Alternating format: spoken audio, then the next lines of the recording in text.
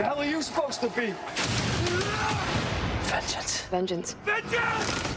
You're becoming quite a celebrity. Boy, you're everything they say, ain't you? Don't you ever just say hello?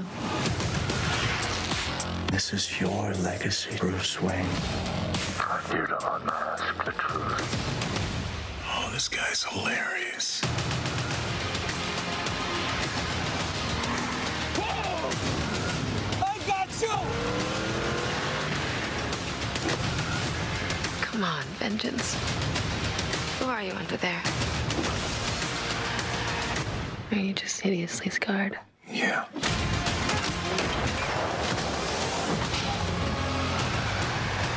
The Batman.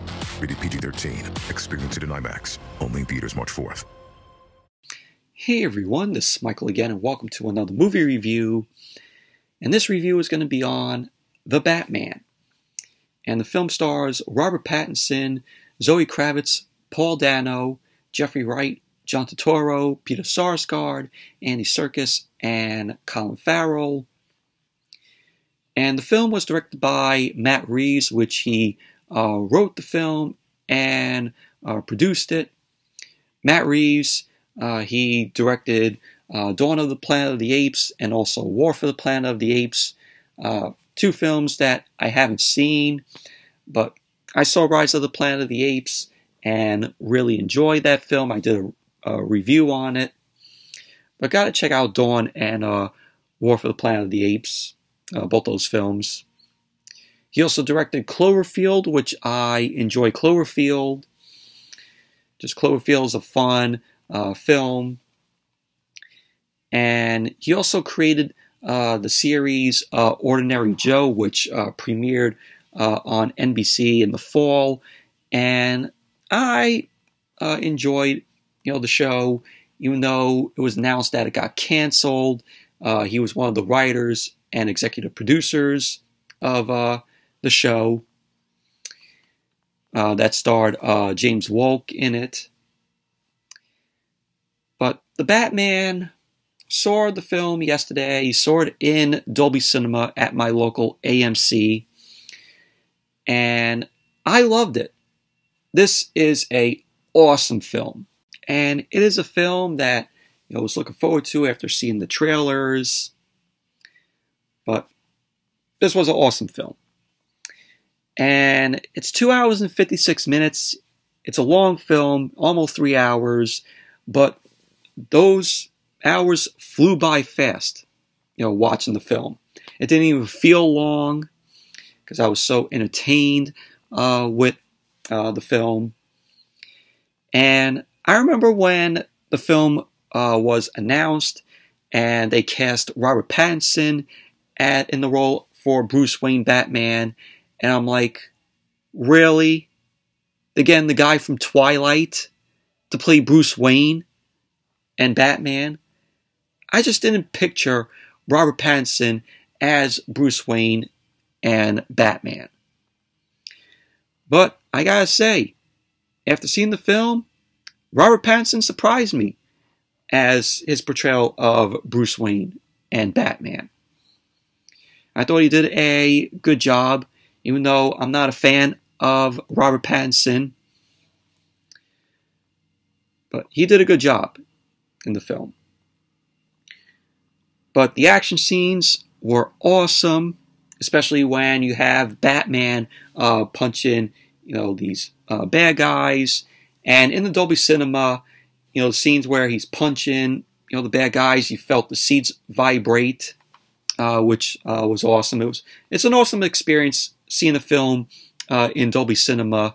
If your AMC has a Dolby Cinema, would highly recommend it. It's the best way to view a film. It's better than IMAX. But basically what the film is about is Bruce Wayne, who is played by Robert Pattinson.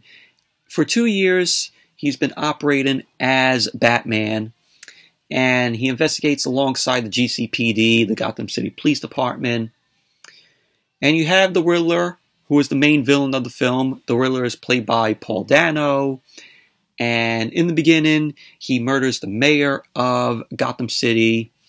and the Riddler is leaving all these messages for Batman, in these cards. And so the Riddler's just going around Gotham City, killing off, these people, leaving cards, messages for Batman. And it's up to, Batman, of course, played by Robert Pattinson, to hunt down the Riddler and save Gotham City from the Riddler doing any more crime throughout Gotham City. So pretty much that's basically what the plot to the film is about, without giving away, any more spoilers. But like I said, Robert Pattinson, he did a good job as Bruce Wayne, Batman. He really surprised me because, like I said, I'm not a fan of Robert Pattinson. They ended up choosing the guy from Twilight to be Bruce Wayne, and Batman. But I thought it was, a good portrayal of Batman and Bruce Wayne, in his, traumatic past. And they don't do the origin story. They completely skip the origin story, which was also very good, because we all know about the origin story, with, Bruce's parents, Thomas and Martha, being murdered, being killed. But it is mentioned here in the film, but they describe it as, 20 years, it's been 20 years since, Bruce's parents were murdered. So it's mentioned there, with Bruce's parents. You have Paul Dano as the Riddler, and they call him Edward Nashton, when originally the Riddler's name was Edward Nigma. So they end up renaming him. But Paul Dano, very good job in his portrayal as the Riddler, very sinister. It's a different portrayal of the Riddler than all the other versions of the Riddler that we got, which were goofy, Frank Gorshin in the Adam West Batman series, and of course Jim Carrey in Batman Forever.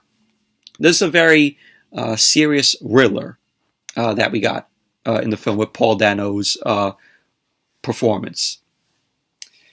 And Paul Dano, he's a good actor. I really enjoyed his performance in Prisoners. And it's funny, I think of that scene in Prisoners. If you all have seen the film, the scene where Hugh Jackman is watching Paul Dano's character, walking the dog, and Paul Dano's character, very crazy, ends up, just, pulling the dog up, and, he starts singing, "Jingle bells, Batman smells, Robin laid an egg." From that time that the film came out, who knew that he would be in a Batman film, years later. It would have been funny if he was, singing that, that "Jingle bells, Batman smells" in this film. But what a awesome performance from Paul Dano as the Riddler. Different type version of the Riddler that we got. Very sinister. He's wearing a mask, and he's doing like these videos online, sort of like a YouTube live stream. But awesome performance from Paul Dano as the Riddler. He's just such a good actor. You also have Zoë Kravitz, who plays Selina Kyle. And the film focuses more on Selina Kyle than her Catwoman persona. And I know Zoë Kravitz ended up saying, she did not want to distract from the character's emotional journey. So I thought Zoë Kravitz, she did a good job as Selina Kyle. Good performance from her. Jeffrey Wright as James Gordon, really enjoyed him, as well, portraying James Gordon.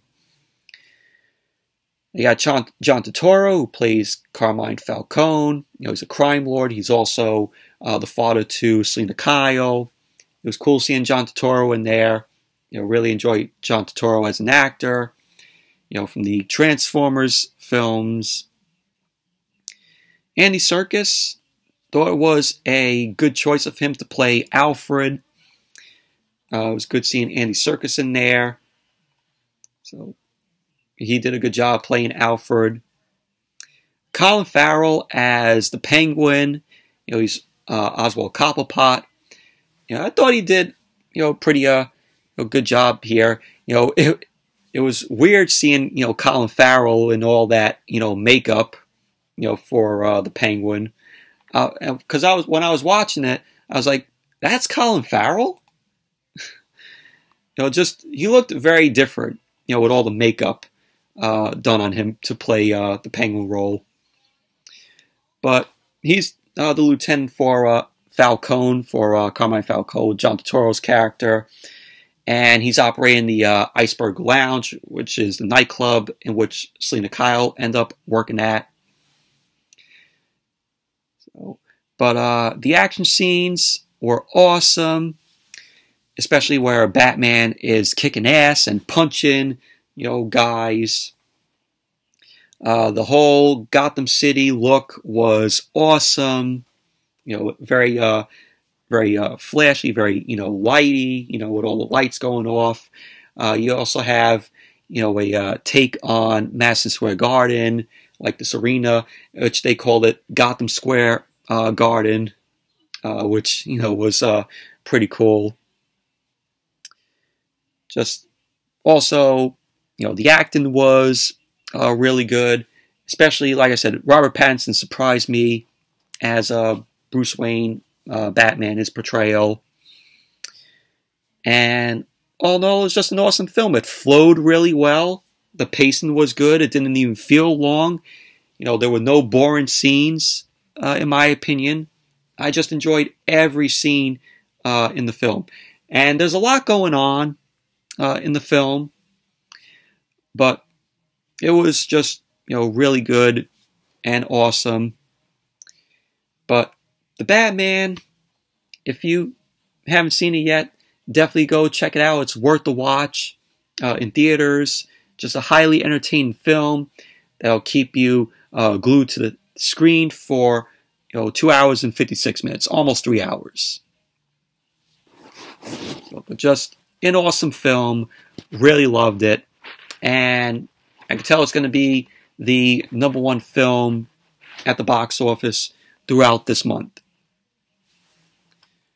But would recommend the Batman. Definitely go out and check it out. But anyways, that's it for my review of the Batman. Thank you all for watching. Hope you all enjoyed this review. Definitely give the video a thumbs up, comment, subscribe. And I forgot to mention, there is an after credits scene, so stay till after the credits. It's nothing, great or perfect by any means. But if you want to stay till after the credits, go right ahead. But don't expect to be blown away. But anyways, thank you all for watching. Hope you all enjoyed this review, and I'll see you all later.